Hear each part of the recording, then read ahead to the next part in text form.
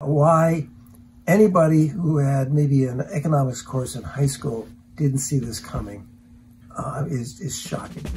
Okay? The amount of dollars that have come crashing down on this country is unbelievable. It's not measurable. And, you know, we think we have inflation now.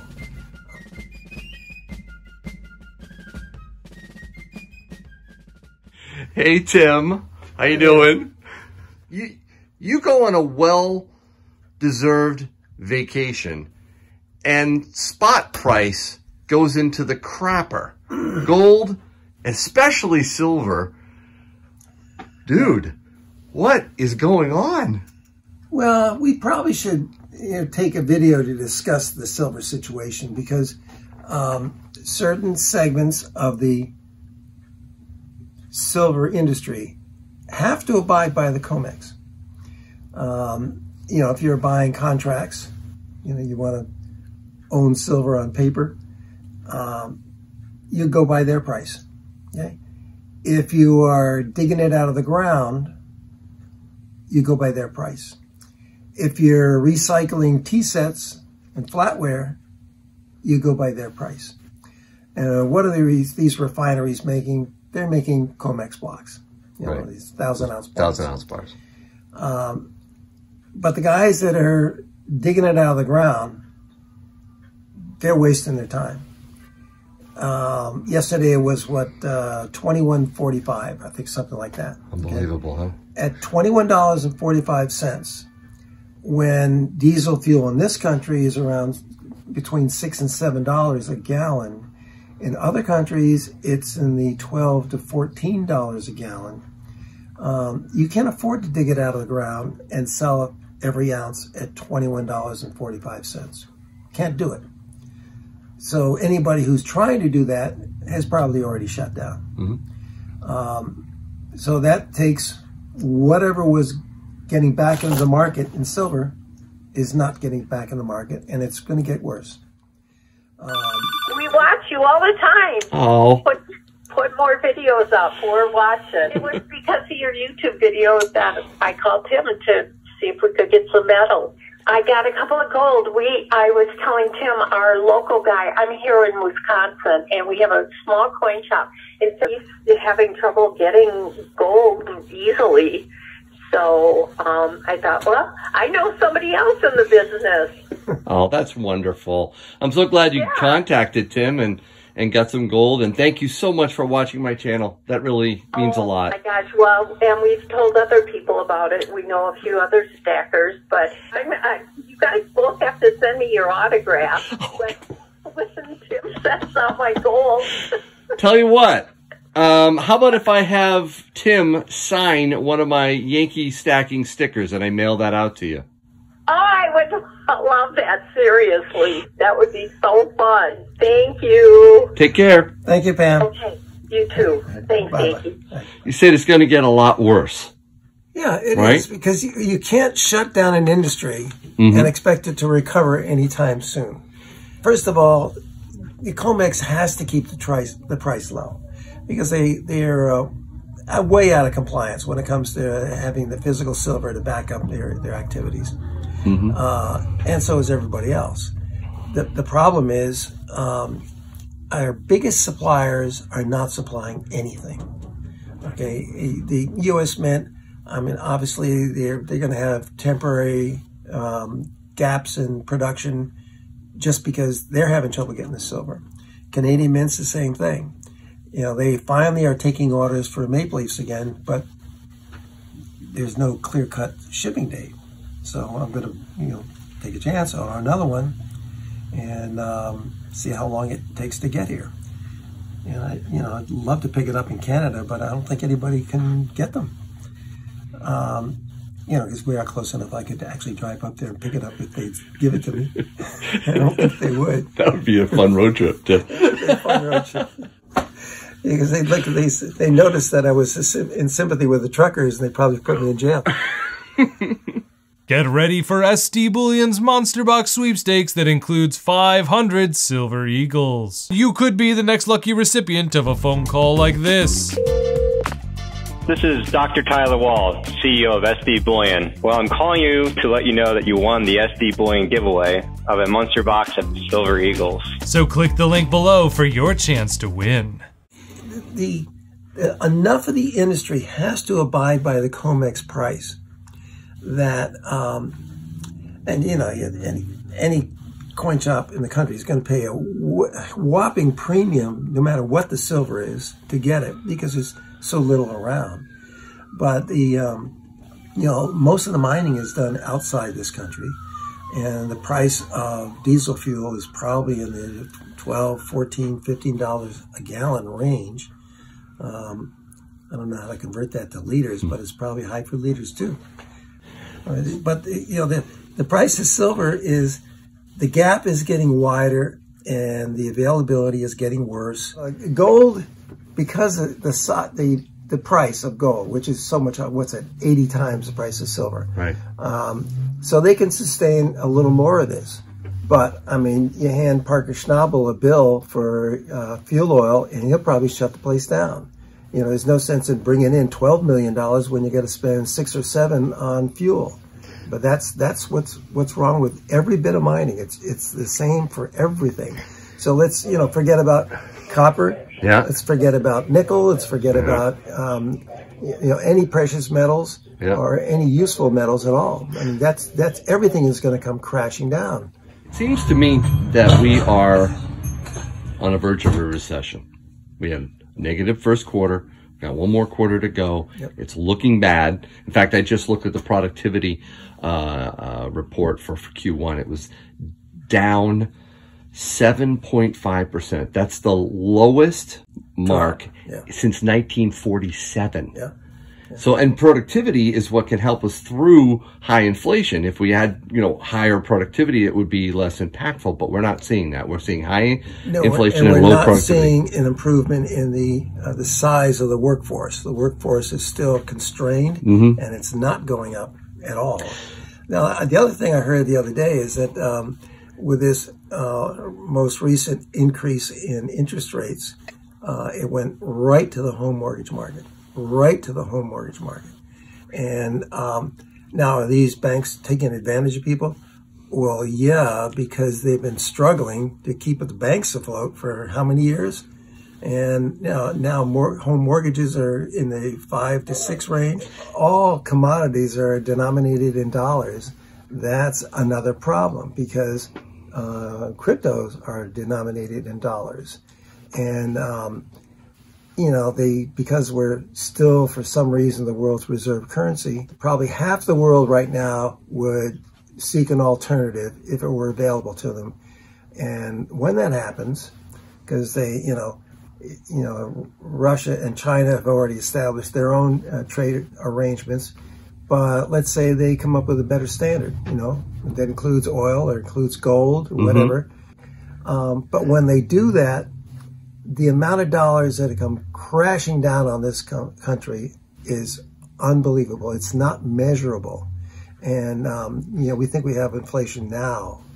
Unfortunately, the people in charge don't ever consider the ramifications. No matter what they're doing, they don't ever look ahead to see what their decisions will cost. So if we do go into a recession, like I think we're about to, will that have downward pressure on silver because of its industrial use? It shouldn't be downward pressure because in a recession, more people are inclined to want to protect their money. And I think that's going to be a boost to silver, only because silver is so cheap now. You know, somebody who, if you want to protect a chunk of money, traditionally you'd put it into gold. But silver is so cheap in relation to gold. I think just about anything that the government tries is going to be a boost to silver. Now, people are going to be able to buy it for less than $22 an ounce? I don't think so. I think everything is going to have a rising premium. This must be a good time for new stackers who thought they missed the boat on getting in on silver. Have you seen a lot of people coming in here trying to get in on that right now? Oh, yeah. And a lot of it is that they're calling some of the online dealers and they're not delivering anything in a hurry. You know, that's why, you know, donate the entire day to trying to find gold and silver. Well, did you get me some gold? Well, that depends. I did, yes. I got you some gold. I got some pre-33 gold for you. You did? Yeah. Oh, good. How about buffalo? Did you get a buffalo? I got some buffaloes too. All right. I have $100 right now, and I just figured, the question is like, for my money, what is the best thing I could get? Is it constitutional? Is it rounds? I like the croissant stuffer at Dunkin' Donuts. You can't eat those. Dunkin' Donuts has pretty good prices now. Yeah. Wait a couple of months. Yeah. Because everything that they sell is trucked in as well. Everything you buy at Walmart is trucked in. Everything that you buy through Amazon is trucked in. I mean, the stuff is about to hit the fan in any kind of distribution anywhere in this country. Oh, wow. And, we're seeing it in gold and silver. I order something and they give me a shipping date, a projected shipping date, and they're only missing by a week or two. Right. Okay? But I've heard of several distribution organizations who are now, we can't send that truck out empty, so tell you what, after this drop-off and that drop-off and that drop-off, drive another 100 miles and drop off this and that. I mean, I know that Walmart's doing it. They fortunately for them, they got Walmarts everywhere. But a lot of distribution systems are shutting down until maybe tomorrow or the next day they'll have a full truck. Yeah. And it's affecting everything. And why anybody who had maybe an economics course in high school didn't see this coming is shocking. Okay, but what are they worried about? The fact that what did Chuck Schumer say? With this decision by the Supreme Court, millions of women will be forced to have babies. Okay, and that's the most important thing to Chuck Schumer, and Nancy Pelosi made some similar statements. What about closing the southern border? Because we don't have enough jobs for our own people, and we can't really afford to feed all those people who are coming across the border. Why not close the border, try to get some of the people who are still getting government benefits back to work, okay, so they can be productive. But no, they'd rather shut down this industry, shut that down industry, and someday we're going to have an alternative. Someday in the distant future, we're going to have an alternative. And in the meantime, we'll just take care of all those people who can't afford to live. How's that working? I mean, maybe if they stop giving money to their billionaire campaign contributors, there might be some more money to help people who really need it. And the other thing is that in that population, homelessness is growing rapidly everywhere. I mean, here in Manchester, go anywhere in California. How are you solving this crisis? We're just giving them more tents. Nice. Yeah, the Libertads are very nice. Yeah. And that's my last roll. Your last one. Last roll with Libertads. They go fast. They do. They're very popular. Yeah, that's really nice. Because of the ratio between gold and silver. Silver is, it's actually bargain price, no question about it. Even with the premiums, it's a bargain price. Gold is kind of out of reach at $100, unfortunately. And if you got a little gram bar or round, it's probably in the $100 range. But anything in silver is really a bargain today, even with the high premiums. If you're buying an American Eagle or a Maple Leaf, the premiums are higher. A lot of the cult coins are higher. But if you're patient and you don't mind waiting for delivery on some items, silver is probably the best way to go. The premiums haven't changed just because diesel at $6.50 a gallon, your transportation costs pretty much are doubled. So the cost for it to get to your wholesaler, the cost for you to go to your wholesaler, all of that is more expensive. So even though silver has declined, you haven't seen the price, in correlation go down with it. With the physical, right? Yeah. Oh yeah, no, physical silver, and it's not. I mean, we were paying a certain premium to get silver eagles, and it dropped $3, and now we're paying a higher premium, but they're costing the same price. You want quarters? Yeah, I want to. I got some good advice from somebody I saw on YouTube. Oh no! You don't have any more silver quarters for this guy, do you? I do. You can make an exception. For him, I have plenty. Thanks, Tim. How about me? I'll look around. Okay, fine, whatever. The real estate market, the prices are ridiculous. Yeah. Okay, but the interest rate was fairly low, and that's changing in a hurry. It is. Yeah. Very fast. So, lock in the market. It was less than 3%. Was it that way? No, even from the beginning of the year till now, you're talking 4.5 to 5.25. Yeah. It's gone up about 0.75%. And it's going to continue to go up. Yeah. The banks never lose money. Those are the buffaloes. I mean, the dragons. Oh wow, those are pretty. Whoa. What do you think of that? I like them. Maybe you should just sneak one of those in there. Yeah, maybe I'll sneak one of these in and then do the rest in quarters. That's pretty fancy. Huh? I like it. I think we're gonna add that to the. There we go. There you go. Yeah, those are nice. Wow. That's what's left. Well, he probably took half of them.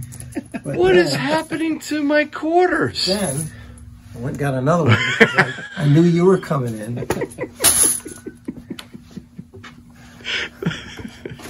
That's great. I want to take one of the dragons, and then I'll do the rest in quarters. Okay. Thank you.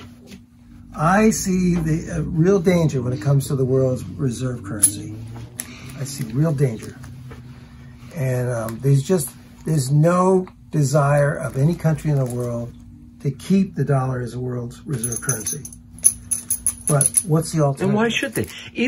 Even our Fed chairman said, well, there could be more than one reserve currency in the world. Thank you. Yes, He's all but admitting that we're going to lose this unique status. What he meant was there's the dollar and then the digital currency that the rest of us are going to be on. That's what he means. Oh, that was great. Thanks. Hey, thank you. Thank you. All right. All right. Talk to you later. See ya. Keep fighting the good fight. So impressed as to how professionally you packaged that particular shipment. He had a hard time trying to open it. Yes. He was sure happy with what he got. Well, that was the intent, to make it very difficult to open. We last spoke on the phone. I think you had asked me if we could send you a monster box, an empty monster box. It was included, and I thank you for that. Well, in that day, I handed the monster box to Yankee and asked him to put it in a box and see if it would fit. You remember that? Yeah, Yankee's here now. He's trying to make a video now all day, and he's going to have to figure out how to splice this together. He usually is there trying to take everybody's opportunity to buy silver, especially constitutional. But I don't blame him as things have turned out. I don't blame him. Yeah, Yankee has been a big boost to my business, I have to admit. Yes, sir, he has.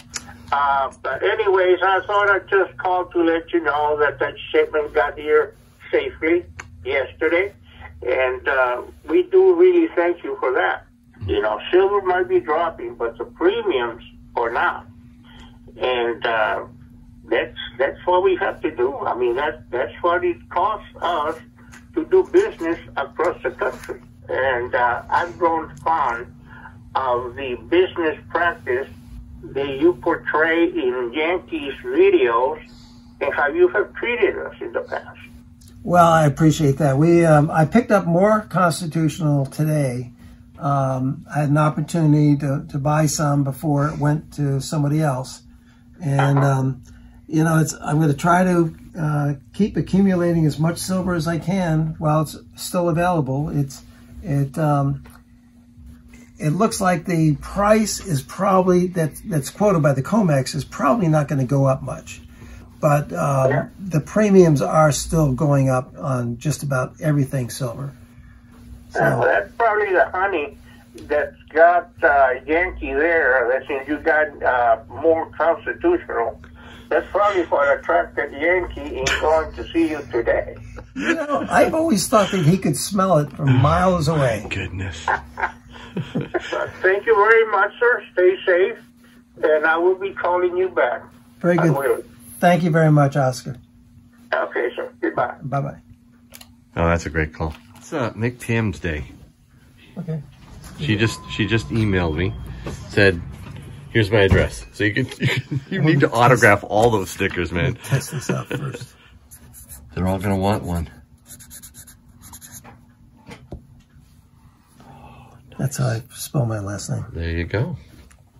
Perfect. All right, now gold. Okay, then what are you interested in mostly? Gold. I understand that. What type of gold? And I'm gonna grab one of these too, because these things are beautiful. Which ones? They really are. Just the double dragons, dragon. I want one of these. And thank you for signing this. All right, so I would love to take a look at pre-33 gold and the Buffalo. Okay, so Liberty, right? Yeah. They're all Liberty?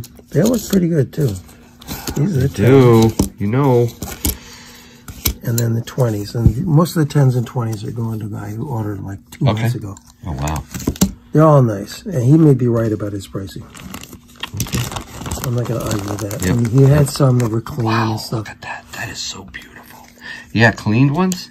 He picked the cream of the crop, it looks like. And you got your quarter eagles. What else? Let's see, 2, 4, 6. There should be more than that, I think. Is the Buffalo not spoken for?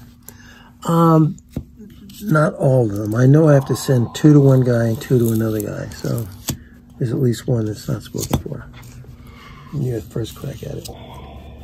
Look at them. Okay, so, oh man, I want another Buffalo. I have one, but I really want a second one. This is a 2009. Look at that. Something about that 24 karat, man. It was funny because he ordered the Constitutional after your video on the Constitutional. And, you know, I looked at the prices, even in the gray sheet, they soared right after your video. Really? So you caused that. I did not cause that. You did. Yeah, you did. You caused the price of all Constitutional gold is soar. Yeah, there you go. Okay, so let me see here. Thanks very much, Tim. I'm excited about this. Take care. Thank you very much. All right, have a good one.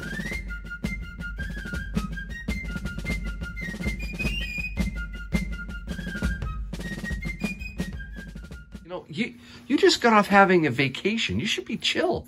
You should be relaxed. You're all worked up, Tim. Well, let me tell you what.